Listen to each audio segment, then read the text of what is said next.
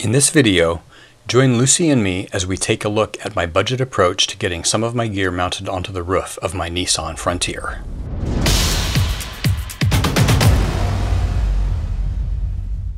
How did you mount all that stuff up there? Well, basically I used Unistrut. Like I did on the Forester, Unistrut is this industrial material that's generally used for running electrical conduit and other industrial uses. Why did you decide to use Unistrut? A, I had a bunch of it. B, it's not that expensive to buy if you need more. I actually found all of this Unistrut at my local reused recycling center. It was very, very affordable. It's easy to configure and reconfigure. There's lots of different ways you can connect it together. And I love that that every piece is just lined with holes, which just makes all these opportunities to mount stuff onto it. I had built a Unistrut rack on the Forester and I had the materials, I just went back to it again. You can watch my original Unistrut roof rack video for more details on using this material. There are also a ton of other Unistrut roof rack videos that have come out over the past year or so. How did you mount it to the Frontier's roof rails?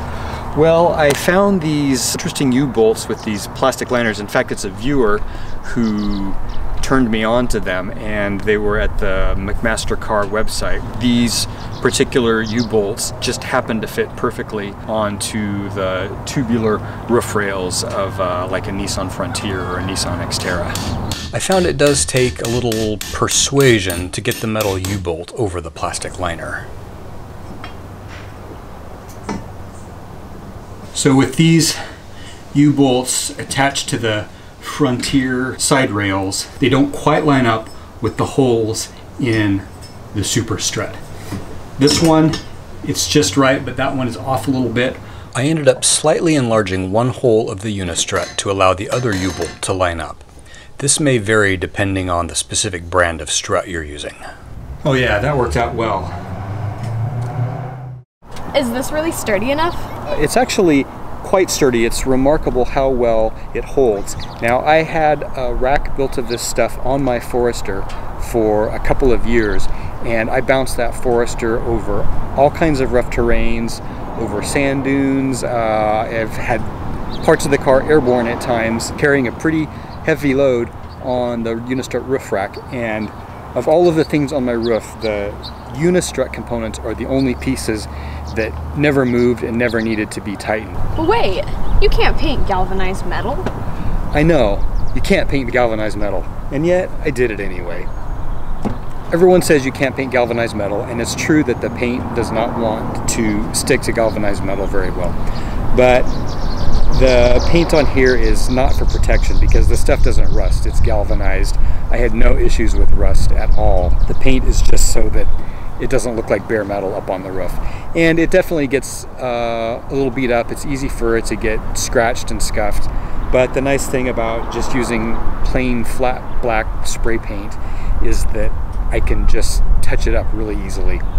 The only place where you have to really worry with the Unistrut is any place where you actually cut it and cut through the metal, because then you're exposing metal that doesn't have the galvanized plating on it, so it can rust there. So those are the spots I like to make sure I've got paint on. So why is everything on the roof and not the bed? Well, I'm going to be sleeping in the back of the truck. I don't want all that stuff in here with me. I've got other plans for the bed of the truck, and there's not going to be room for everything in the back, so I had to put some stuff on the roof. So how did you mount the traction boards? Basically, I just put some long bolts up through the Unistrut. It's similar to what I had on the Forester. I had used 4 on the Forester. I've only got 2 on here now. This is actually sort of a work in progress. I've got some ideas for a different way to secure these and possibly even lock them on there. But for now, what I've got up here is quite sturdy. It's not going anywhere. So what's this little tab sticking out right here? That's just a spot to mount the flag for when we go on the dunes. Oh. Most drivable dunes areas require mounting a flag to your vehicle to prevent collisions as you come up over the top of dunes. I see you mounted some storage cases. What happened to the toolie box that was on the Forester? I got rid of the Thule box. It actually had a crack in it. I was getting some water in it actually for quite some time. It was time for that box to go, and ultimately I don't think it would have fit very nicely up here on the truck. So what are these cases exactly? These are actually Pelican cases. They're used. I got these off of eBay for less than half of what they cost new. It appeared to be some sort of military surplus or something. They came with some sort of preformed foam insert inside that was designed to hold some sort of equipment. I was able to rip all of the foam out and regain all of the space inside of these cases. They're completely weatherproof, dustproof, extremely solid. So to attach these cases to the pieces of Unistrut I have running front to back, I'm going to do it a little bit unconventionally in that I'm going to put a bolt through the nut from underneath so that it sticks up through. I'm going to position my bolts right at these feet spots on the bottom of the cases. It seems as good a spot as any to drill through, and there's a little extra plastic there, I suppose maybe makes it a little stronger. Alright, this is just sort of test fitting in theory.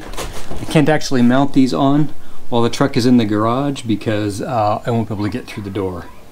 So once I do have these mounted on here, this truck will never go in this garage again. Oh, yes.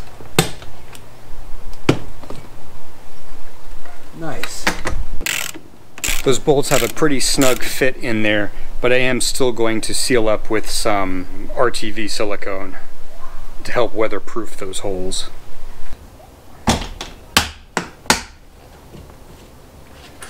Well, I wasn't 100% certain that was completely going to work, but I'm actually really happy with how that turned out. Now these cases won't be carrying any significant weight, really just some lightweight but dirty kind of stuff that I don't want to store inside the truck or inside my camping space. Things like tarps, my snatch straps, my tire repair kit, some assorted odds and ends for doing repairs, jumper cables, my gas siphon, just assorted odds and ends that I generally don't need to access on a regular basis, but that I need to have with me on the trail all the time just in case. I've seen a lot of people use rifle cases mounted on their roof rack in a sort of similar way because it's a nice storage space that's weatherproof and not too tall. And I did look at rifle cases. The rifle cases in general tend to be a little shallower than this, although maybe a little bit longer than what the two of these come out to, so it's probably a similar amount of space, although I do feel I've got a little bit more flexibility for some slightly bulky items if needed. The other thing about the rifle case is that they've got, like, I don't know, there's latches at each end and then maybe 4 across the front. So to get at one little thing that you need in one corner of the case, you've got 8 latches to undo. Here I've got 2 latches on each of these boxes. I only got 2 latches to undo to get into whichever box I need to get into. And as they're actual Pelican cases, these are much higher quality than whatever rifle case I would have found. The price that I paid for the 2 of these was actually less than buying a, you know, sort of middle of the road, reasonably well reviewed rifle case, but not even something that was up to the quality of a Pelican case or something like that. So I'm really happy with the value that I got here. These can be locked with a padlock, and I bought a set of 3 locks that all use the same key, so I can put locks on each of these and on my gasoline and just have a single key and have everything on the roof secure. And I know these little locks are not the pinnacle of security, and the lock-picking lawyer could get that apart in 30 seconds. But the thing is, there's nothing of value that's going to be stored in these. This is really just to discourage the casual thief from checking around in there. Why do you have these now instead of the fuel packs from the Forester? The fuel packs worked really well on the Forester. I ran that for a couple of years and it never leaked, even though I had it sitting horizontally on the Forester. The main problem that I had with the fuel packs was that In warm weather, sunny weather, it needed to be vented on a regular basis. It would swell up, and you know, having to vent the gas cans is not that big of a deal, but because I had it sitting flat on the Forester, I would have to disconnect it each time and stand it upright in order to relieve the excess pressure that had built up. I really wanted to get away from that. I could have put the fuel packs up here on the roof, but I didn't want to get any taller than all this already was, and I didn't want to have it sitting flat again. So I decided to try and find another solution. And I originally looked at putting a pair of smaller metal jerry cans up here, but those get expensive, the holders get expensive, so I started trying to think of my own idea. I found these 2-gallon gas cans on sale at Weimar, one of our local chains, for $10 each. I've got $30 in the gas cans, and that's actually holds 6 gallons of gas, whereas my fuel packs hold 3.5 gallons. Additionally, having the 6 gallons of fuel split into 3 2-gallon containers makes it much easier to get it up onto this much taller roof, instead of trying to heft a single, very heavy 5 or 6 gallon container. Where'd you get the gas can holder? I made it. I welded it myself. It is about $15 worth of steel, not even. And I'll tell you guys more about that probably in a dedicated video. Is that your old Auxbeam light bar?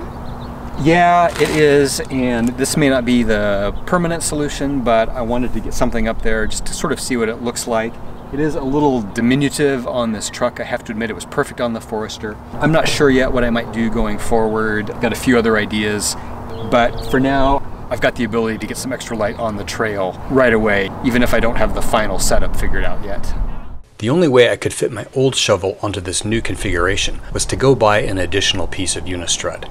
It was actually cheaper to just buy a longer shovel.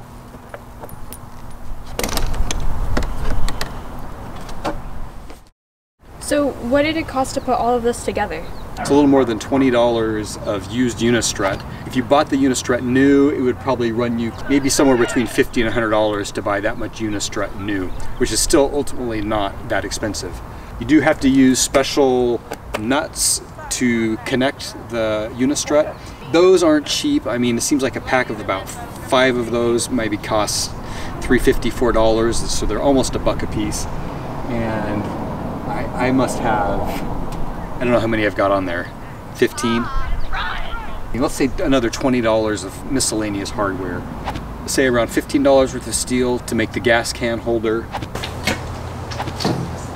The cases were $55 each. The U-bolts to attach to the roof rails, these were $8.50 each, so with shipping and everything, that was probably about $45. That all adds up to approximately. How much it'll cost you to put something like this together will depend on how much Unistrut you use, how you configure it, how many bolts and connectors you need, what other things you end up adding to it.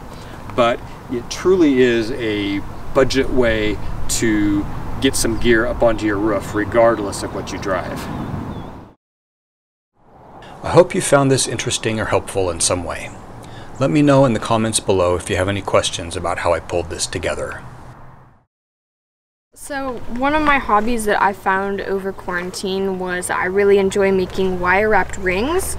This is one of them. I discovered that I really enjoyed making these. I'm now making rings that you can purchase and order. All of them are real stones or gems, so it's not like glass or plastic or anything. All handmade. So you can go to the website and you can browse through the listings of different stones, such as like black onyx or citrine or amethyst, all those types of fancy stones.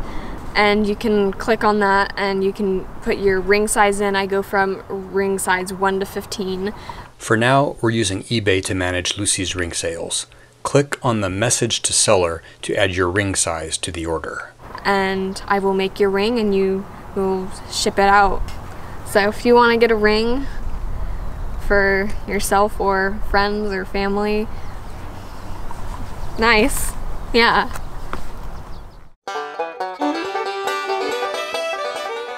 So why is everything on the roof and not the bed? Well, can you ask it one more time? We don't know why. Yeah. Because I didn't forget to think about what my answer was here.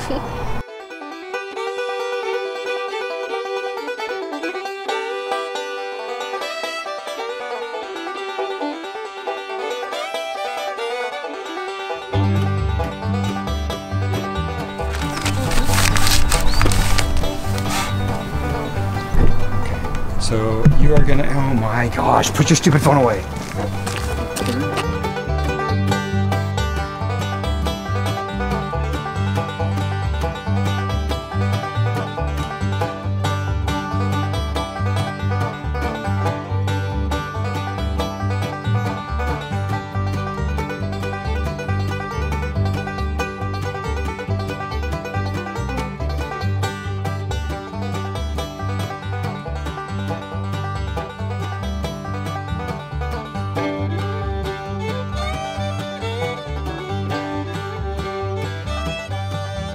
Is that your old Auxbeam? Is that, okay, hold up, I need to say, is that your old Auxbeam? Is that your old Auxbeam light bar? Auxbeam. Auxbeam. Auxbeam, that's what I'm saying. Okay, hold up, ready? Mm-hmm. Is that your old Auxbeam light bar?